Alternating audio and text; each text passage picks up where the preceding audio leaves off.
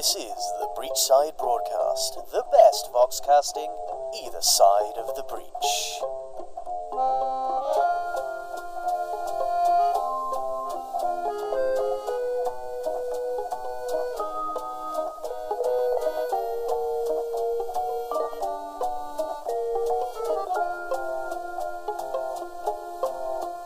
Good day, Breachside.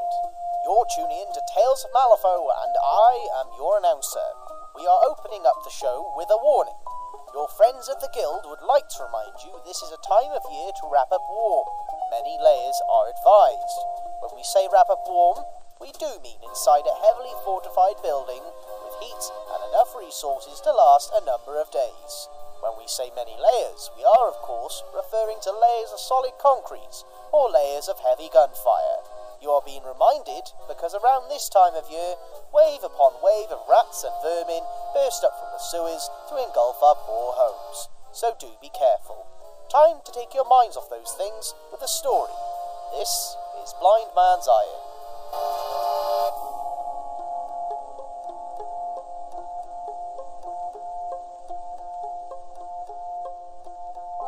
Blind Man's Iron.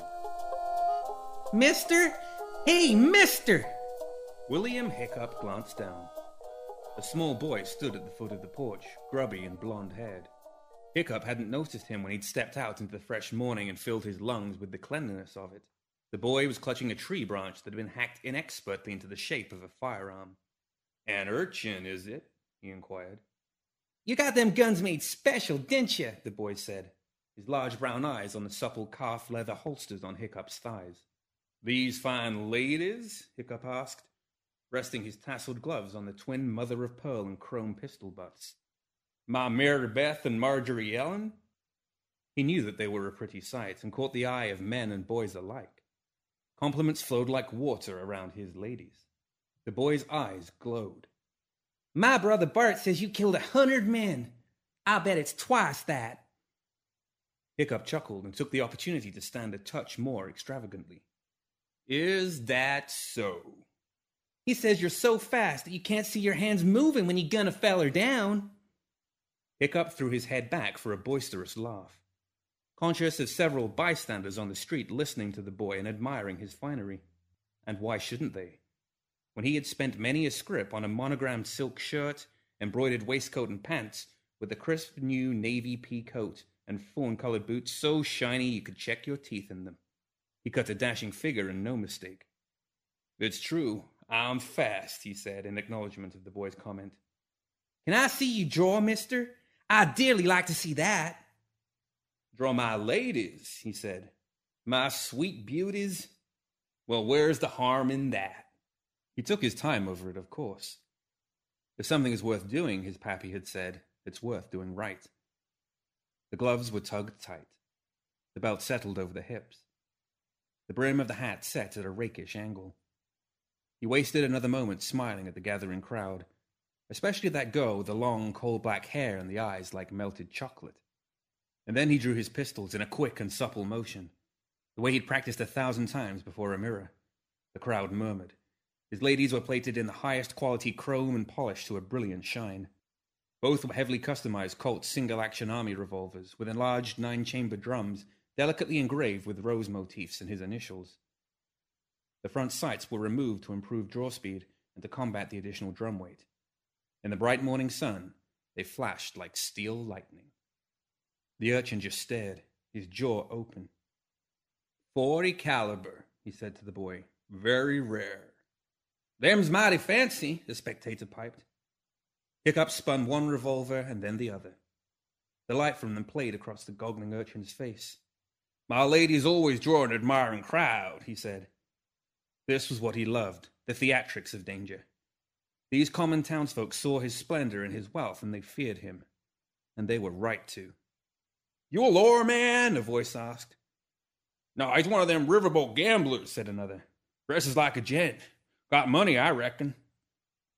Hiccup preened in the adulation. He imagined his teeth were sparkling as much as his boots. He's no gambler, cut in a harsh female voice. That there's Wild Eye Hiccup.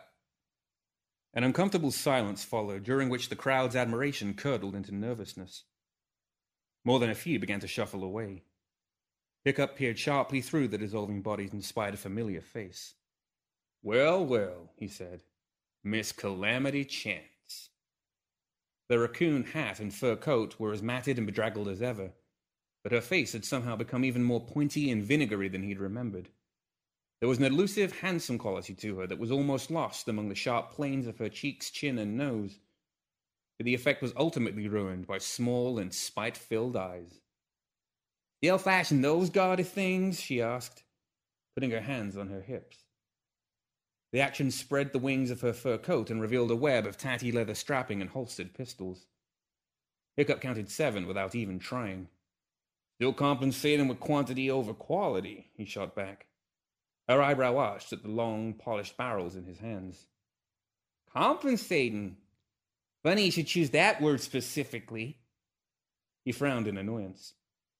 Of all the people to show up in Low Craw the day after he rode into town, she was the last one he would have wished for.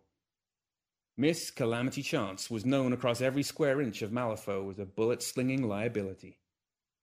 She fancied herself as a gunfighter, but her reputation was not built on the men she'd killed, but rather the carnage she'd wrought on innocent persons and property. By all accounts, an utterly appalling shot, she made up for this by blasting at her opponents with a near-endless succession of pistols secreted about her person.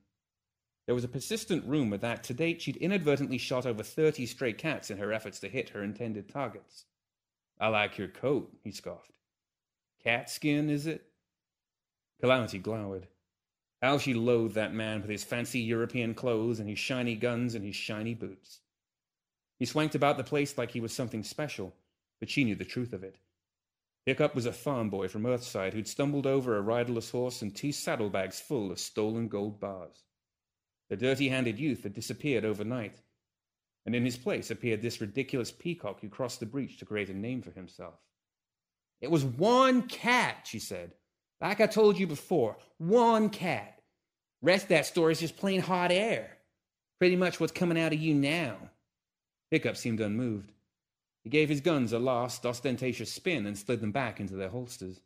Calamity would have dearly loved for him to drop one. "Much of that stolen gold left, Wild Eye?" she asked, watching him blanch slightly. She knew that it irritated him to have his dirty laundry aired in public, almost as much as it irritated him being called Wild Eye. "My name is William," he stated. "Wild Eye suits you better, I reckon," she sniffed. "Yeah, them fancy pants ought to have set you back a few. Them shiny guns, too. Can't be all that much stolen gold left now with all the drinking and hotels and the gambling and what have you. It ain't like you can earn any more now, is it?" "I can charge more money per day than you earn in a year, woman," he said, his voice harsh with annoyance. "I've lost count of the sheriffs and marshals I've assisted with my skills." "That'd be about 2. Calamity rolled her eyes. "And here's me thinking you was an educated man." Hiccup stiffened his neck. "The Lady Justice herself commented on my aim." Calamity snorted. "I bet she did. She probably said, 'Why the hell you shooting that way, you blind fool? We fighting them guys over there.'" Hiccup was a despicable coward and a fraud, and everyone realized it sooner or later. The man moved from town to town, using his image and fearsome aspect to impress the little folks. But sooner or later his reputation always caught up with him. The stories that he'd killed 50 men were completely true, but only 4 of them had been opponents. The other 46 were innocent bystanders who were cut down in Hiccup's frantic hail of gunfire. She'd heard about a tussle way down in Creaky Brook where Hiccup had called out a cowpoke over a card game, then hid behind a barrel, firing his pistols over his shoulders and screaming. He'd shot 6 men and a woman that day. Meanwhile, the cowpoke escaped on Hiccup's stolen horse. "Very amusing, I'm sure," he said. "Who has commended you for your work, I wonder?" "That's for commending," she spat in the dirt. "I let my guns do my talking for me." Hiccup smiled maliciously at the comment. "Is that a fact?" he thought to himself. He stepped down off the porch, brushed past a few remaining bystanders and walked to the fence across the street, where he slipped a silver hip flask from his waistcoat pocket and stood it on one of the posts. "There you are. Let's see your guns talk your way out of this." Calamity was looking at him with a touch of uncertainty. He could have laughed at the trap she'd talked herself into. That hip flask had cost him 30 scrip, but there was more chance of it being struck by lightning than by that shaggy-clothed harridan's aim. "Go on," he goaded her. "Let's see you put a bullet through my flask, if you think your linguistic skills are up to the challenge." She glowered at him, her sharp face creasing with anger, and perhaps a shade of embarrassment to boot. She understood that there was no way for her to back out without losing face. "That flask ain't gonna hold much liquor with a hole in it," she grunted. But there was no conviction behind it. "A risk I'm willing to take," he sneered. Calamity glanced about her at the watchers in the street. There were more of them now that something interesting seemed to be going on. She set her jaw and drew a tarnished and rusty pistol. "Your loss, Wild Eye." "It's William," he corrected patiently. She raised the pistol and cocked it, half-closed one eye to sight down the length of the barrel. A handful of seconds passed, and then she lowered it again. "Hold on there," she said. "This is some sort of trick. You'll get me to put a hole in that thing, and then you go running to the sheriff saying I took a pop at you." "In front of all these witnesses?" he countered. "Come, Miss Chance, you're stalling." She continued to glare at him, but made no effort to raise her pistol again. "I don't trust you," she said. "No more than I'd trust a rattler." "Well then, let me sweeten the deal." He drew a big silver coin from his waistcoat pocket and spun it in the air. "There's scrip for you, if you can make the shot." She watched the coin. But there was a corner of her mouth that had begun to curl up, though something had just occurred to her. "Mighty keen to see someone else do the shooting," she said, loud enough for the spectators to hear. "I'm thinking maybe you're awful eager to draw attention away from yourself." "Stalling again, Chance?" She shrugged, her insolent grin widening. "Seems to me that a man carries smoke wagons like those, he ought to be able to use them." Hiccup didn't like the direction this conversation was taking. He tried to dismiss it. "My skills are not in doubt here." "No?" The harridan looked around the gathering. "Anybody here ever saw Wild Eye shoot off anything other in his mouth before?" There were some blank expressions and a few shaken heads. "Thought not," she continued. "Well, why don't you show me how it's done, big man?" Hiccup ground his teeth. There were an awful lot of people watching now, albeit from a respectful distance. If he took the shot and hit the flask, his triumph would be complete. But that was a big if. He wasn't under any illusion about his skills. He looked the part, that was for certain. But he'd never been especially good at the actual shooting aspect of the gunfighter lifestyle. "You want me to shoot my own flask?" he asked. "A bullet hole's a bullet hole, Hiccup," she said.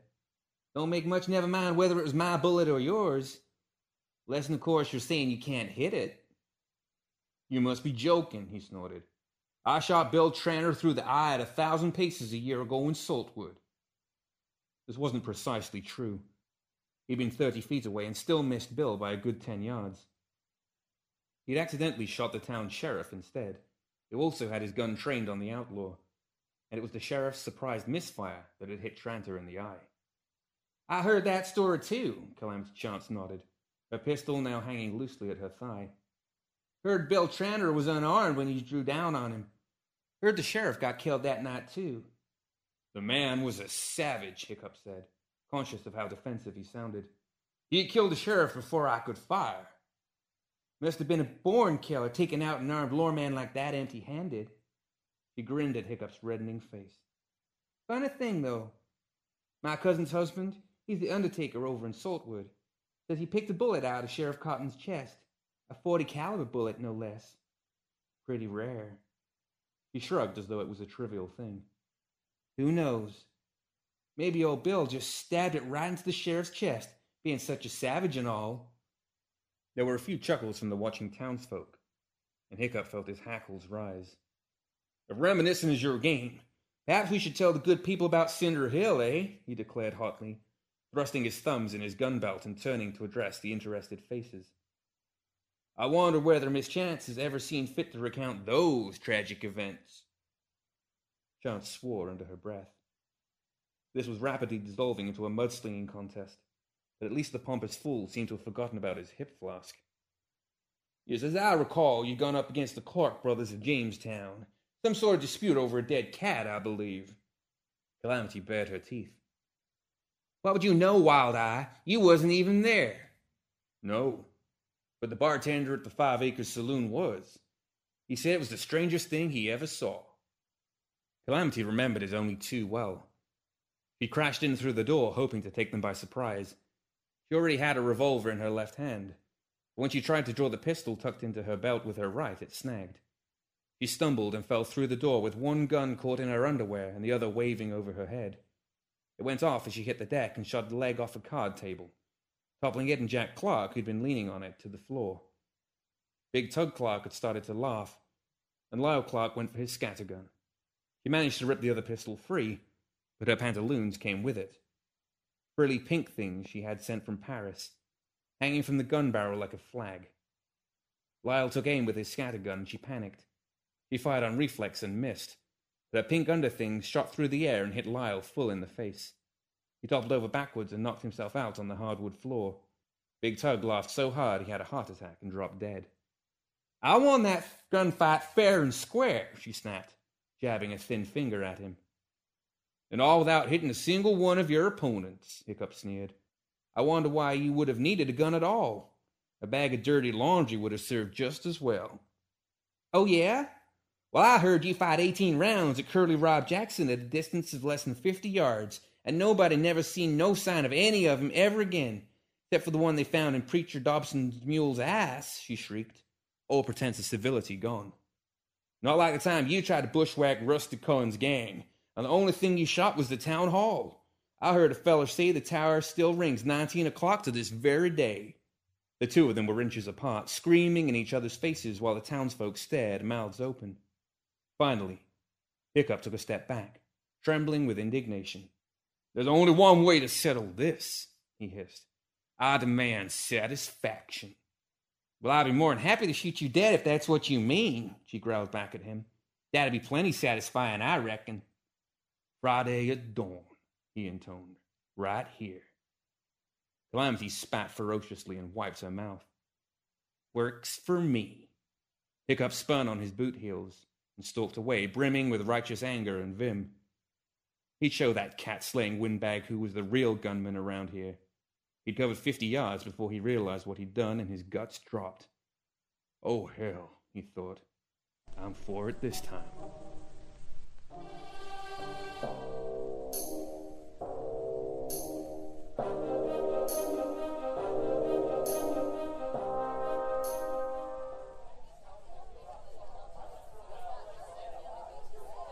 Now for a word from our valued sponsors.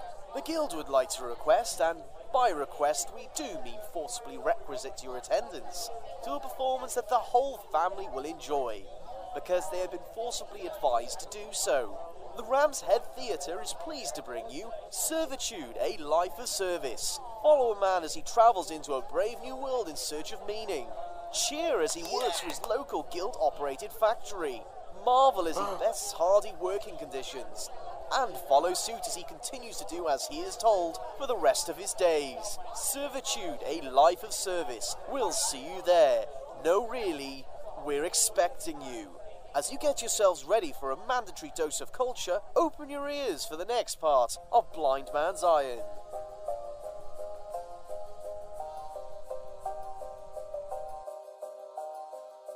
Calamity kept a fierce scowl on her face. But inside, her heart was rattling like a pea in a can. Facing down Wild-Eye Hiccup in a gunfight. In 2 days? She spun about and marched the other way before the audience could see how pale her face had become. With all the blustering and insult-throwing, it was inevitable that Hiccup would have taken the hump. And now that his nose was out of joint, there was no way she could go back on her word, not with half the entire town having heard the exchange, and the other half likely knowing by sundown. Going toe-to-toe with Hiccup would be a disaster. It was very likely that they'd kill each other in a blaze of gunfire, as well as most of the town in the process. That wouldn't do. She needed to come up with a plan, and she needed to do it quick. Calamity ran her tongue around her dry mouth. Actually, she needed a plan and a drink. Hiccup stalked purposefully along the main street, up the side alley and around behind the horse stables, where he immediately dropped on his haunches and dry heaved into the dirt. What have I done? he whispered to himself as soon as his roiling stomach quit its convulsions. What have I done? You gonna shoot that Calamity lady then? Chirped a near voice. Hiccup struggled to his feet, wiping at his mouth with one glove and trying to dust the seat of his pants with the other. The urchin had reappeared, the one with the wooden gun. He must have followed Hiccup from the guest house. I said I would, didn't I? He snapped in a pricklier manner than he'd intended. Bet you kill her dead before she even clears her holster, the boy boasted, yanking his knotwood sidearm from his pocket and jabbing at the air. Hiccup's stomach gurgled at the thought, and he pulled a queasy face. Yes, I'm sure I will. This is going to be a great fight, the kid continued. I bet even old Bark Hooper will come and watch this one. Hiccup was reaching out to cuff the boy's ear and see him off, but he froze. Bark Hooper? The Bark Hooper? That's right, mister, the boy said proudly. Caleb, who works in the stables, overheard a teamster telling his daddy that he saw Hooper in Bronze Gulch a couple days back. Said he saw him in the saloon drinking and playing cards. Hiccup knew about the infamous gunfighter, but his stories were old. Nonsense, boy. Bark Hooper's dead. He was a legend when my daddy was a boy. The kid shook his head stubbornly. He saw him, he says. Large as life. Had that fancy revolver on him, too. Says he saw it with his own eyes. The blind man's iron, Hiccup said. He remembered those stories, too. A strange three-chambered pistol that Hooper had worn on his hip for nearly a century. The story went that Hooper scratched the name of his enemy onto a bullet, and when fired from that gun, it always hit its target. That would come in handy for Friday, I have to admit. If you ask him, he might let you borrow it, the boy said. Borrow it? I doubt it, Hiccup said. However, he wandered away, forgetting about the kid as an idea began to take shape. If Hooper was still alive, he must be ancient. He suspected that the old man was unlikely to lend him the blind man's iron. But what if Hiccup was just to take it? Someone so old would be no match for a younger, quicker man, and he certainly wouldn't have time to scratch Hiccup's name onto a bullet. Not if Hiccup approached him as a friend. Chewing his lip and breaking into a grin, Hiccup began to pace in a circle. Yes, he thought, it could work. Calamity knocked back the shot and placed it on the bar for the fourth time. Her mouth was well lubricated now, but it was becoming evident that plans were not as easy to come by as liquor. No matter how much she drank, she was still going to have to face Hiccup in a real gunfight on Friday, unless she could think of something very quickly. Gunfighters coming out the woodwork around here, grunted the barman gently as he refilled her glass. How so? There's you and Hiccup here in town.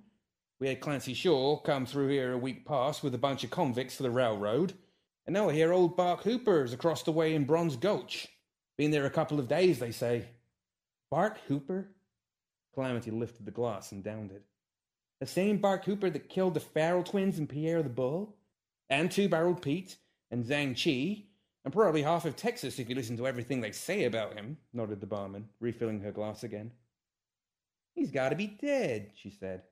My pappy used to tell me bedtime stories about him. Hooper's been in the dirt 30 years or more. The barman shrugged. I'd have agreed, but that's the rumor just the same. Calamity lifted her full shot glass, but this time she just held it, watching the cloudy amber liquid. If Bark Hooper was by some happenstance still kicking, he had to be positively decrepit by now. Likely a man of his notoriety had gotten by on reputation alone the last few decades. No one would have the sand to call him out because of that damned gun of his, the blind man's iron. But the legend said he had to carve your name on a bullet before it would work. And just how fast a draw can you be when you're over 100 years old anyway? She felt the germ of an idea taking root in the back of her mind. What if she could somehow get that gun away from him? Shouldn't be that hard. The old guy was probably as brittle as a clay pot, and a good shove down a flight of stairs would do the trick. She could collect the pistol, and then that peacock Hiccup was as good as dead. Now what do you know, she thought to herself. His plans ain't so hard to come by after all.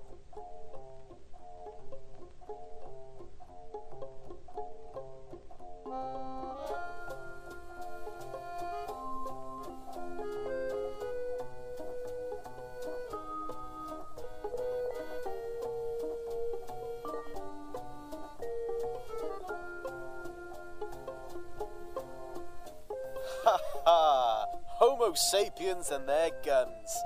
Am I right, friends? My favourite character in that story is the street urchin. I find his boundless optimism delightfully refreshing and fleeting. Which of our dynamic heroes will find the gun first?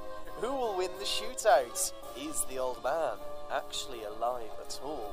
So many questions. Find out for yourselves next time on Tales of Malifaux. Till next time, do stay safe out there, because after all, bad things happen.